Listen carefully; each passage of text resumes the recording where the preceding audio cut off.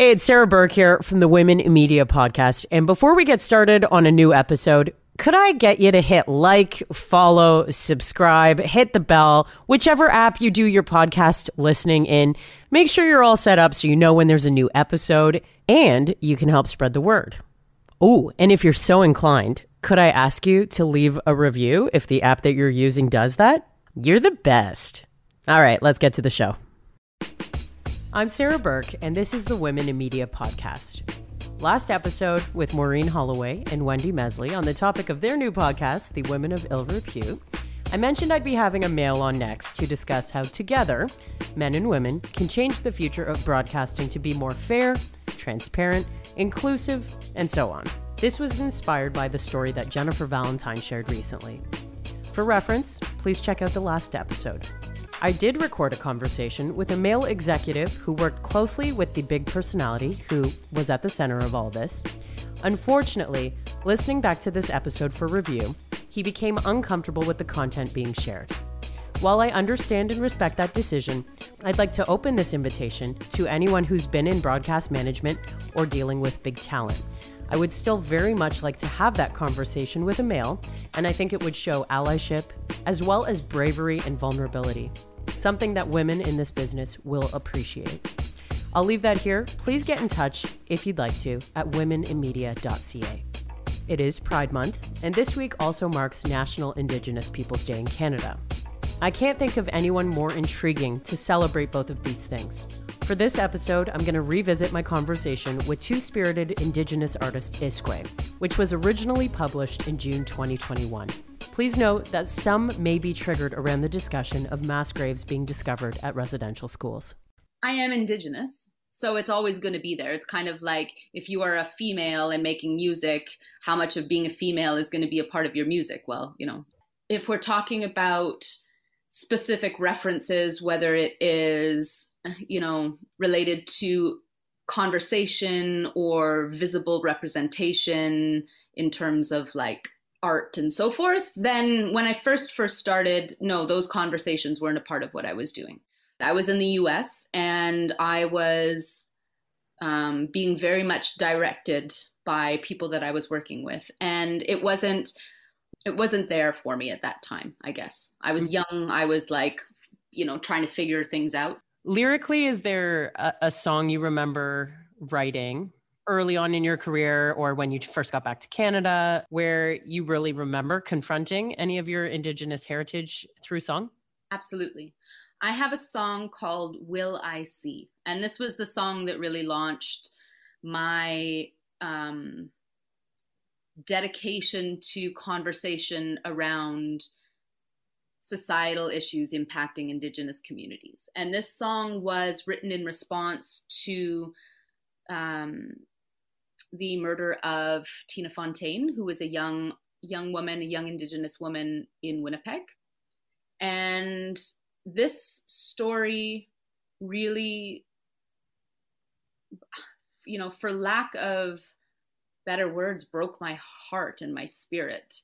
And it wasn't because she was the first. It's definitely not because she was the last, and definitely because she wasn't the first. However, it was almost like the straw that broke the camel's back. Around that time, my sister was either pregnant or like my niece was just born or something like this. Like my dates have kind of escaped me, but it was, it was a really, it just took me in a different way. And I remember in that moment, it was like, when your eyes open to something, you can't close them again. Yes. And it's not as though my eyes had been closed to what we were experiencing, but like I said, it was that straw that broke the camel's back. So that's what I'm referencing when I say that my eyes opened in a new way. And yeah, it absolutely changed my path because I couldn't imagine spending my energy talking about anything else anymore. It just was all of my heart went to supporting my community.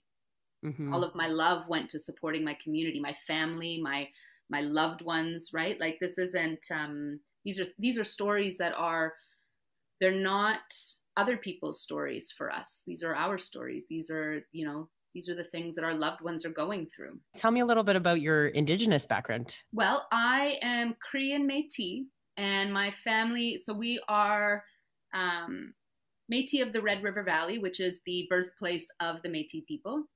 And my family has been there since the dawn of time. My mom's family, anyway. I don't know too much about my biological dad's family, but so I grew up with my mom and her culture and her family, and then my adopted dad's family. Being from Winnipeg, it's for me, it's funny whenever I encounter people who have either been to Winnipeg or are from Winnipeg. If it's a I've been to Winnipeg, it's a very different conversation. If it's an I'm from Winnipeg, people are either like, they love it till the death, or they're like, I got out as fast as I could.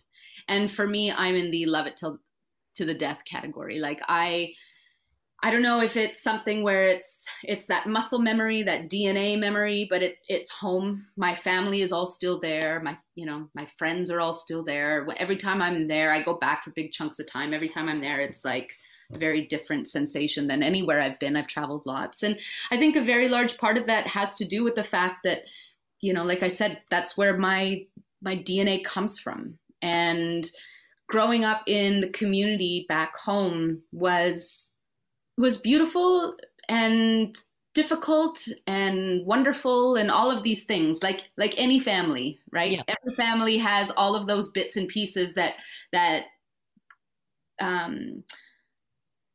teach you how to love, teach you how to protect yourself, teach you how to take care of yourself, teach you how to take care of others. Like I pulled all of those beautiful pieces from, being who I am and where I'm from. How about siblings? I have one sister, and she is 6 years younger than I am. She has just had her third child, so I am the proud auntie of 3 babies, and I love them all very, very much. Nice. And she's still in Winnipeg as well. She's a till death do us part kind. Did you have any experiences growing up in Winnipeg where school was tough because of your Indigenous background, or for the most part, did you have a relatively normal upbringing?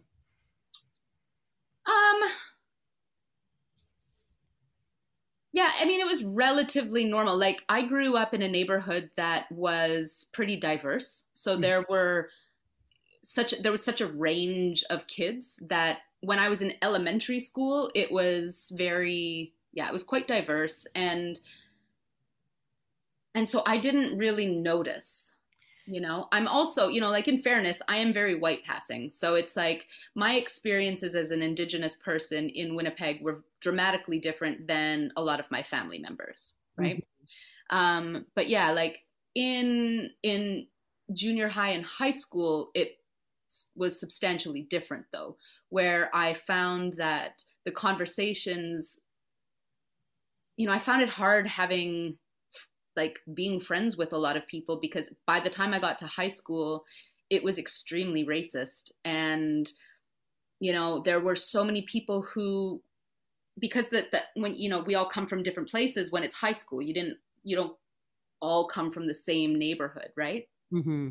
And so by the time I got there were so many people that were new that didn't know what my background was and assumed I was white. So assumed that I thought like them, and, would say really horrible things. And I would have to like pop up from the sidelines and be like, bing, hi guys.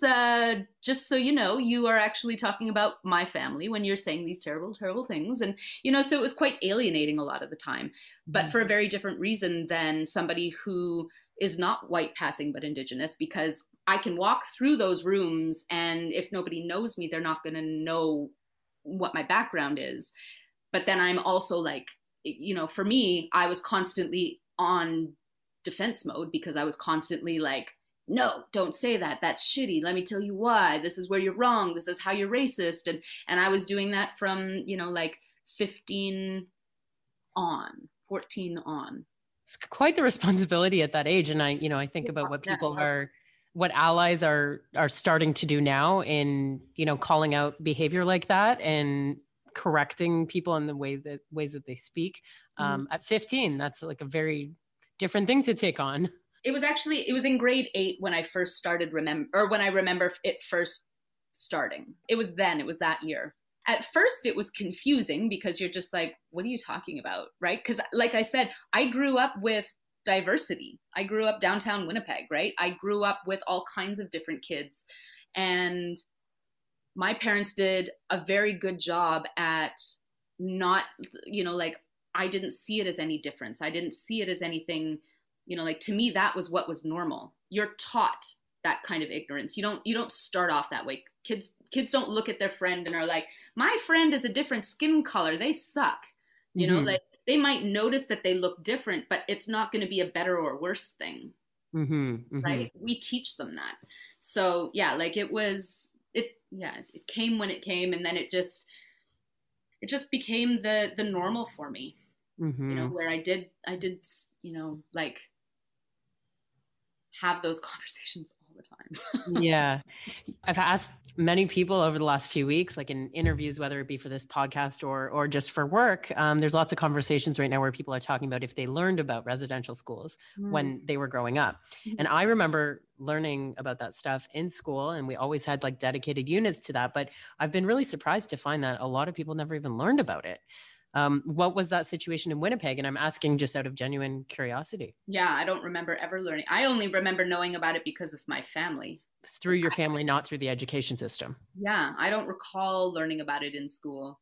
I remember learning about like the buffalo jump and pemmican and, missionaries and Black Robe. Like we were shown that film in school. Like it was always the Jesuits. Like that was the era that we got. We got first contact, right? That's what we were taught about. And yeah, like I remember being in grade 9, and I had a teacher at my high school who was also Indigenous, and he took us to a pipe ceremony. And I was just like, right on, man. Like it was awesome. And I was so stoked. My mom was so pumped. And then I remember seeing some of the kids, and they were just being like such assholes about it, and I'm just like, ugh. But my teacher was so cool. Like he was just, I don't know. I really admired this man. He was very, like, he didn't seem fazed, but at the same time, he gave no space for the ones that were being jerks. Because we went to the ceremony somewhere else, right? So when we got there, the ones that were, he quickly removed anybody that was acting up. But he didn't do it, like, he had no pain on his face that I could see, right? And he and I, like, he knew I was Indigenous as well. So it was really nice to see that as a role model for me in how to respond when people are acting that way, right? Because I don't know what his thoughts were on the inside. I don't know what his heart felt on the inside, but what he showed me was an understanding or a patience for somebody else's ignorance. That doesn't mean you accept it and ignore it, but it just means that you don't let it in. You don't make it about you. You don't make it about you. Exactly. And whether or not that's what he was doing, I don't know, but that's what I took from it, right? Like when I watched him respond, he was just so calm, and he was really kind. And yeah. Is there anyone specific who made you want to get into music, Indigenous or otherwise? Oh, shoot. Yeah. I mean, there are artists that I absolutely admire, who are, like global phenomenons. And, so artists like Erykah Badu, Kate Bush, David Bowie, Bjork, like these are artists that I really admire. I admire their courage and their freedom in their art, and, their ability to be themselves and speak their minds and, do all the things. More localized, it came much later on, where I started to realize, like, wow, people have made careers, and careers don't necessarily mean fame and stardom and millions of dollars. And those, those were the artists like Kinney Starr that were extremely influential for me, because I was like, oh man, like she's had a incredible career and is still like just a very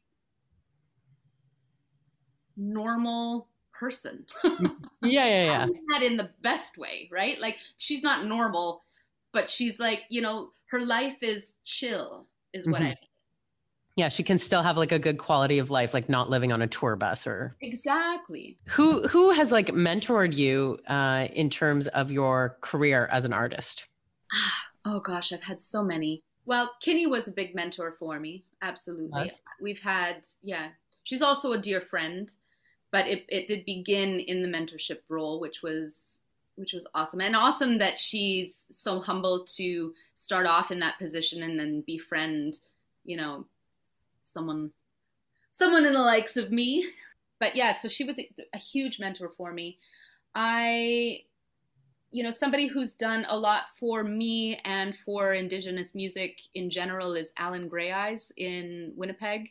Mm-hmm. He's such a champion for our people and our voices and our music. And I think that I personally don't feel that there's any Indigenous musician in Canada that couldn't associate mass progress in their careers because of that man. He is amazing. Yeah. In this day and age, what does it take for you to feel empowered as a musician, but also as a woman in the spotlight? I've learned to, number one, turn off social media.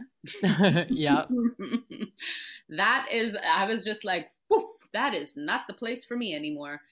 And that was probably the biggest place of empowerment for me, was just that disconnecting. And it's kind of like, when you're in an abusive relationship and you finally get out of it and you're like, it's really, really, really hard. And you go through this period of total devastation. And then you come out the other side and you're like, oh, I can breathe and I'm not afraid to breathe. This is an assumption I'm making, but it sounds like part of that empowerment comes from not worrying about what others think. Exactly. Yeah. And I haven't been one to worry about what others think in my lifetime, right? Like I've always been the one that will put myself first in terms of, be the one to stand up for somebody else and be the one to take the hit first. I've been a little bit almost like blind to that, where I will put myself in that position because I feel very passionate about the things that I'm passionate about. But then it was like, when it came to this, and that, the fear that develops, I'm like, this isn't me. Why am I so worried about this? This is not me, because the things how I conduct myself in my life is quite thought out. I'm an Aquarius. For those of you who don't know zodiac signs, maybe you don't care. Maybe you're really into it. I don't know. I'm into it. Aquarians are quite introspective. We spend a lot of time thinking about things and thinking about, like our interactions. And then, like when we're done with something, we go home and we think about it. Like we're just very, very much in our heads and in the clouds. Yeah. So for me, it was like, how did this happen? How did I become this person that was like almost too invested in what somebody else was going to think about me? And I'm like, nope. Not for me. Okay. What are the other tools that go along with that for empowerment? Age, I think is one. I recently turned 40. And when I was in Los Angeles, I can't tell you how many times people told me to lie about my age, pretend I was younger, never admit blah, blah, blah, blah, blah, and all of those pieces. And I was just like, what? Like, no, thank you. So for me, age and like accepting age as it comes is very empowering. It's challenging, especially when you're like, oh gosh, where did all of these gray hairs come from? Or where did these wrinkles come from? Or whatever, right? Like, and I don't consider myself old, but just the fact that as you grow, you age, you change, you learn, you develop, all of those things. To me, it was like, all of it is beautiful. And I can't only get wiser. Yeah. There's other parts of aging as well. And so for me, accepting that and the comfort that I found in that was a very empowering position to take in my being and then in my art. Mm-hmm. I definitely feel far more liberated in my art this year than I have in any other year of my life. And all I can attribute it to is that acceptance of like, I hit this milestone and I'm cool with it. Mm-hmm. And that being completely comfortable in your own skin. Yeah. And then from there, it's like, and now I don't, and people can say what they want to say, and like, whatever. And I'm just gonna, I'm gonna go forward in my life knowing that my heart is always in a good place and that I'm always concerned and thinking, but I also have to be true to myself, just like everybody should. Has there been a moment where you have had to push back or fight for your identity in artistic direction? What's a moment that you really persevered through that and came out in a place where you were so proud of yourself? With my song Night Danger, I feel this was a song that I wrote. This is one where I had a total vision for the tune. To date, it's a song that I'm most proud of because it is such a reflection of me. And I had to fight for that song. I had to fight for that song, like, so in every single way. I worked with a team and it was like all dudes, and so many times people wanted to change it and send it in a different direction or take credit for things they didn't do. But then also I had to really fight for it because it's a song where I say the F-bomb 500 times in it. And so it was like, well, this will never make it on the radio, and this will never blah, blah, blah, blah, make it to playlists and da, da, da, da, da, da. And I'm like, I don't care. And yeah, so I really had to fight for that one. And, I feel so good about it because every time I hear it back, I'm like, man, that's a good song. How comfortable has it been for you to use, your platforms to speak about those Indigenous conversations, to speak about, I know that you're participating in some Pride events, and I would love to hear a little more about that. But how easy is it for you to speak like as a two-spirited person? Very easy. Yeah. For me, I was lucky enough to grow in a household that was very much in support of my being. My family was, I come from a family of artists and, strong women. And my grandfather was a huge influence in my life. And they were all very encouraging of me being me. So even though they'll tease me about, my mom has this thing, like if I didn't get my way, or the house that my parents live in is a bungalow, and the main floor, it's like the kitchen's in the back and the living room's in the front, and there's 2 hallways. It's kind of like a racetrack. And so my mom loves to tell this story about how if I wanted something and they said no, I would like go and do laps and like plan my attack to come back and reconvince them. And if they'd say no again, I'd go and do another lap. They thought it was hilarious, but it also it's a big part of my spirit now, right? Like that, developing that ability to plan out what I had to say. Right? Because I didn't go in and just like whine. I would go in and, and be like, okay, here are the reasons why I think you should change your mind. Right. And so because they were so gentle with me in that, I think that really nurtured my ability to be true to who I am and speak my mind about the things that I speak about. I also grew up in a family that, when I came out to my mom, she was like, because I was like nervous about it, right? So when I told her, I was just like, oh God, like I've got something to say and I feel kind of nervous. She's like, what is it? And then I told her and she's like, that's it? I'm like, what?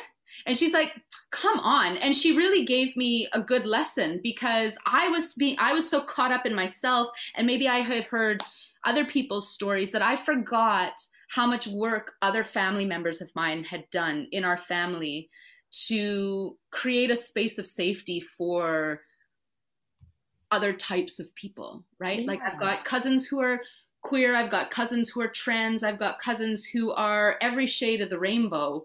And so I went into it being like, ugh, and my mom's like, get over yourself. They already did all of the work for this family, right?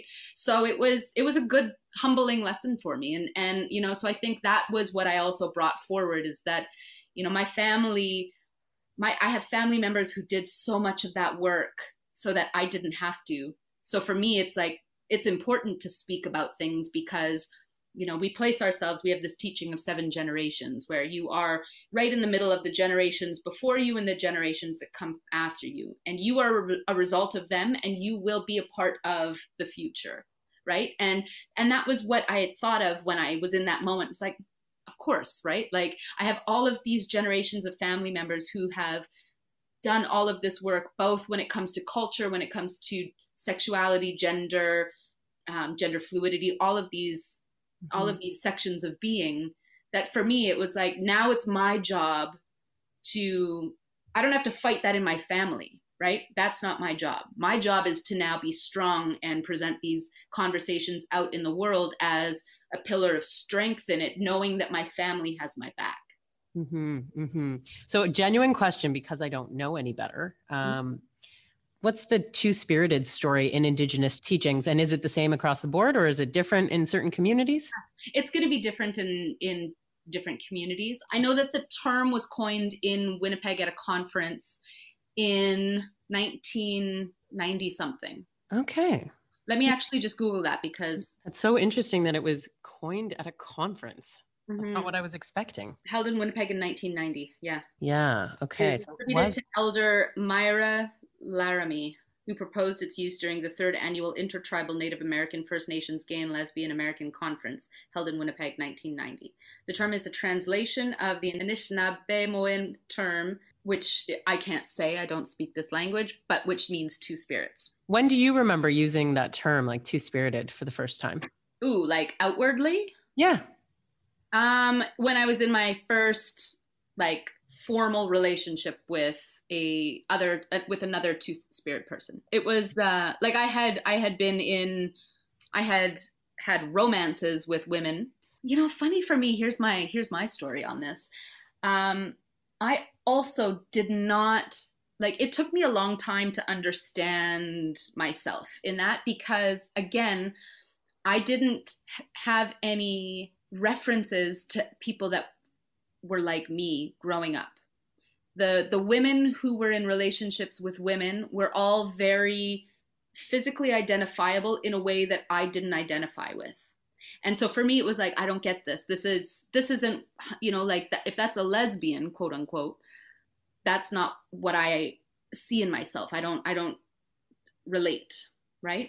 And so it wasn't until I moved to Los Angeles that I was like, oh, like, women can be all kinds of different types of women and still be interested in women, or they can be, you know, and that's actually when I started to understand and learn about the term two-spirit as well, right? Like, so, you know, if it came into fruition in 1990, like became kind of stamped as a marker, you know, I was 9. But for me, it came later on in life. Like and then in hindsight, I look back and I'm like, oh yes, like this friend of mine that I had at such and such age, I was like, oh no, I actually had like a massive crush on that person, but I didn't understand what it was. So nothing happened because I just, you know, like you're a kid and you don't know or whatever. That was my journey in it. Okay, so this is a 2-part question. All right, bring it. You're just getting all the goods on me today, Sarah. Holy. It's not my fault. You're one of the most interesting people. Just getting all loose-lipped on my water. That's all you. What has been one of your proudest moments in regards to being two-spirited, whether it was someone who heard some of your music and really identified with like lyrical content, or something where you've publicly said something that someone's really identified with? Because there's a lot of difficult stories about this type of stuff, and I want to make sure we talk about like those moments we can celebrate too, you know? Yeah, absolutely. Oddly enough, my proudest moment was not my own. It was my younger cousin. And we were having a conversation one day, and I was already in a relationship with a two-spirited person, and I, you know, was very comfortable. Like there was, you know, I had no hesitation. There was, like I said, when I had that conversation with my mom, it really just launched me into this headspace of like, get over yourself. This isn't, you know, like that's not your journey or your fight. And so I remember having a conversation with my younger cousin, who really because I was just like, you know, I didn't really know how to identify this term doesn't fit, that term doesn't fit, like, because there's always sort of bits and pieces of it that I don't fully understand or don't fully relate to myself. And my cousin was like, well, I just love who I love. Yeah. And I went, oh, of course. You know, and so for me, that was actually the most proud moment that I felt, and it wasn't mine. It was my cousin sharing that sentiment and me going like, here, of course, and learning it from the younger ones, right? Like the younger generations always have such vast amounts of knowledge, and you're just like, where does that come from? Yeah. And it's almost like knowing that the younger cousin didn't have those same reservations that you did when you were first telling your mom. Not at all. That's beautiful. Not at all. Yeah. And yeah, so for me, that was it. I don't know that, you know, like I haven't really written too much about sexuality. So for me, that hasn't been a part of the conversations that I have in my music in general. And any time there's been conversation about sentiment, it usually is, you know, like I have a song on my last album about a very dear friend of mine who passed away from cancer.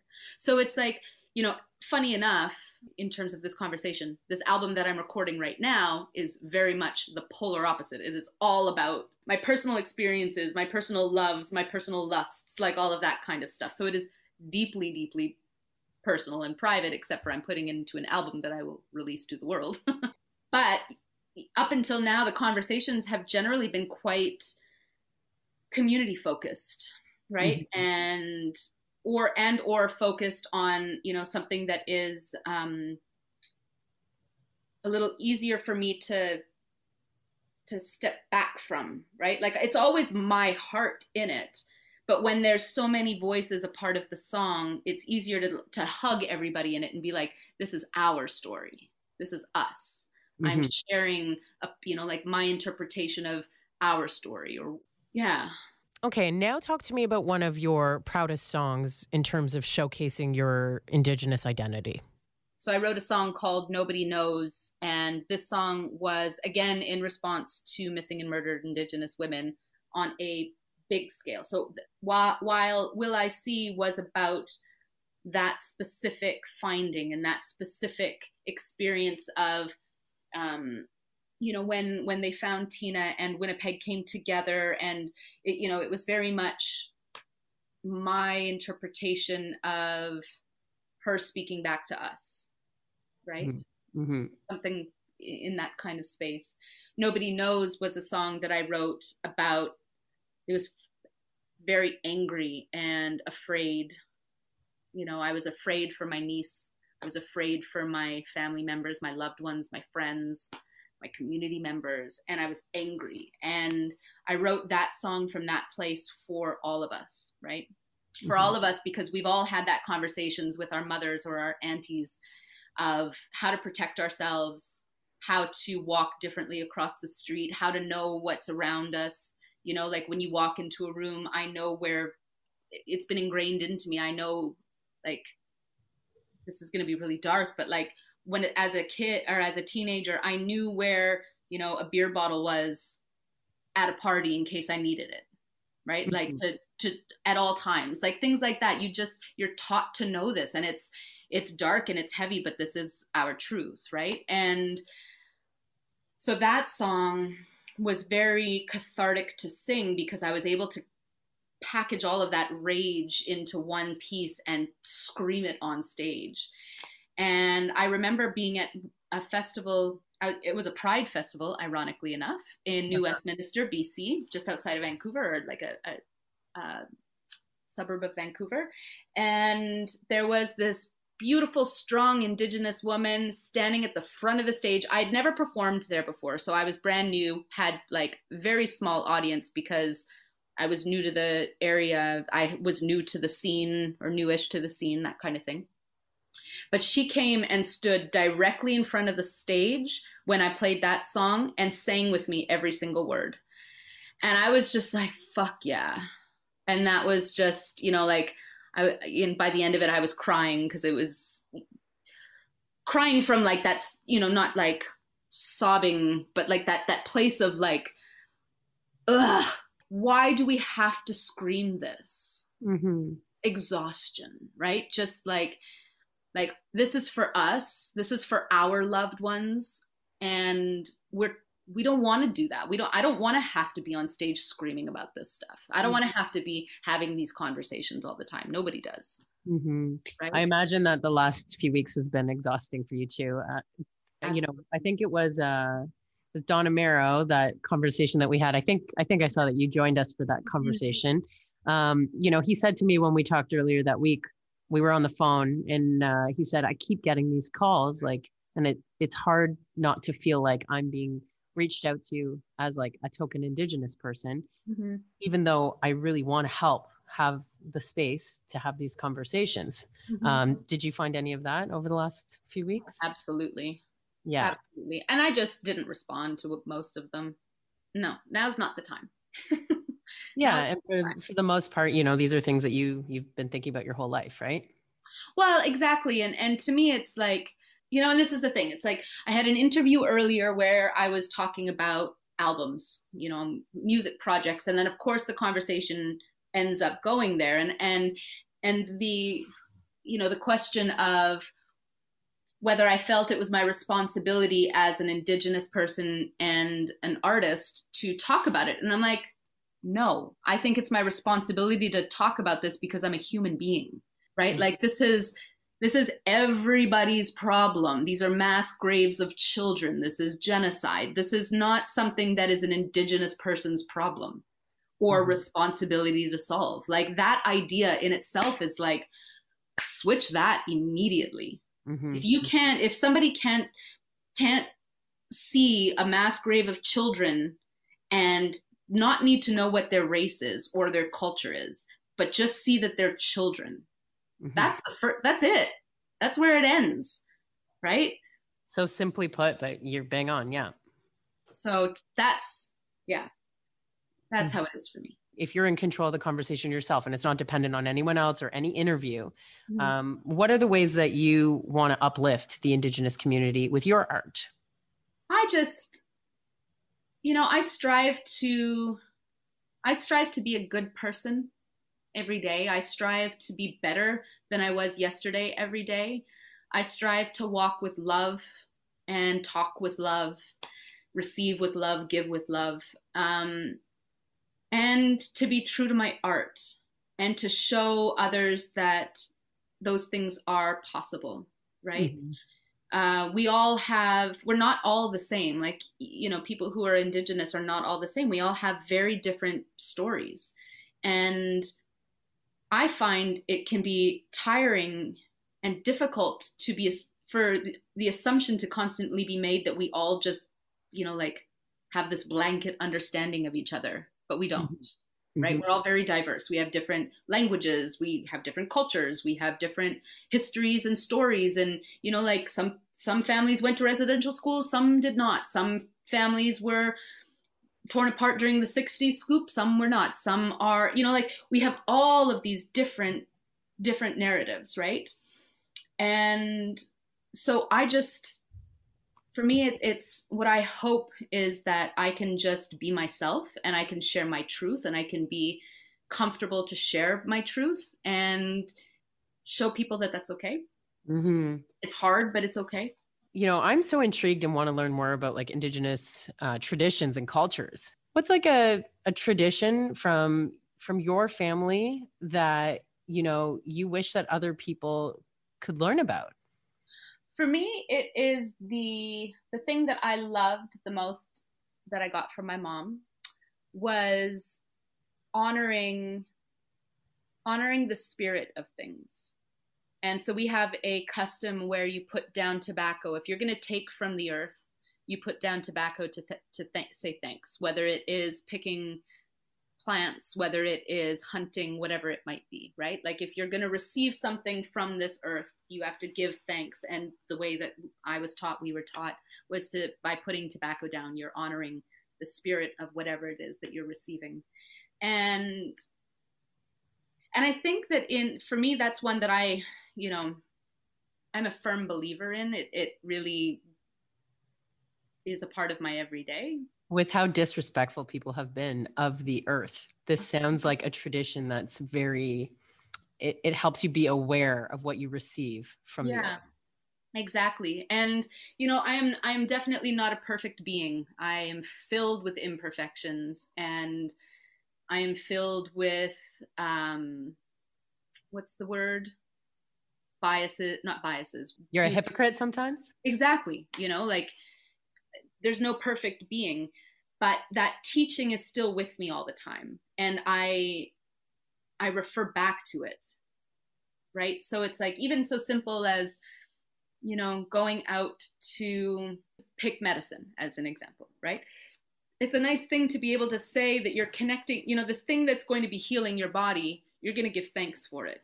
I take it so far as if I'm ever cooking fish, or I'm not a big meat eater, so really it's going to be fish, but as I'm washing the fish before I cook it, in my mind or sometimes out loud, I'll just say thank you. And it's not because I'm like wanting to be cosmic or anything like this. It's literally because I'm grateful for the fact that I'm going to be eating this animal or this creature that was alive at one point. And I think it's important to recognize that life feeds life.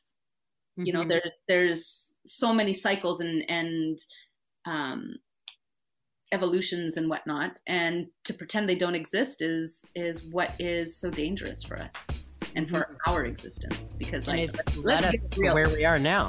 Yeah. Mother Earth is going to kick us off this planet before she dies. As mentioned on the last episode, I've had many guests that are celebrating Pride this month.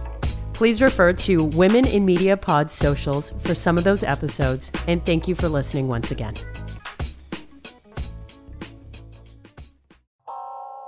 A woman of ill repute is a person who's found success in non-traditional ways, often risking the disapproval of society. They're usually fearless, and more often than not, they're quite funny. They're certainly interesting, and sometimes inspirational. I'm Maureen Holloway, and along with my friend, noted broadcaster Wendy Mesley, we talk to these women on our podcast, and we call it Women of Ill Repute. You might like it. Lots of people do. And all you have to do is listen on Apple Podcasts, Google Podcasts, Spotify, or you could go to our website at womenofillrepute.com. That's kind of our online home. And while you're there, it wouldn't hurt you to sign up for our newsletter. I'm just saying. Another Sound Off Media Company podcast.